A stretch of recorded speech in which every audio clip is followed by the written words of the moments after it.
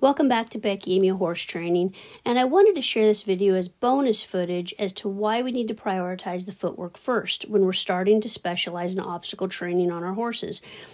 After they've become fairly proficient with the basic handle, then it's time to start specializing. I go ahead and try to turn this first barrel as if it's the first barrel in our pattern and change leads leaving it. Instead, he only changes the front. Let's look at the two stills. The correct one with green arrows shows the left front in unison with the left hind.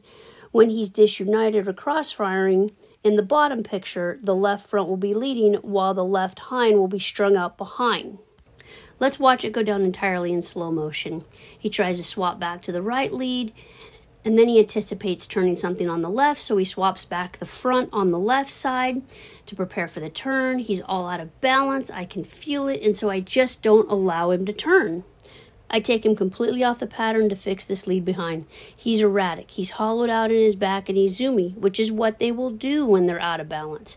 Again, he tries to swap back to the right lead before he completely changes over to the left. Let's watch it in slow motion. He's just throwing out answers, trying to find his balance now because he's looking to be physically comfortable in his own body.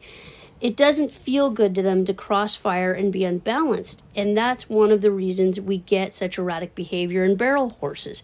As soon as he gets correct, look at how much more even cadence his stride gets. He gets collected and he slows down and gets quiet in his mind and his body.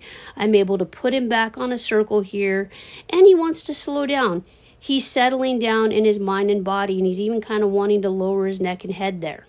I hope this helps you put your footwork first, and I hope you have a great rest of your day. Thanks for watching.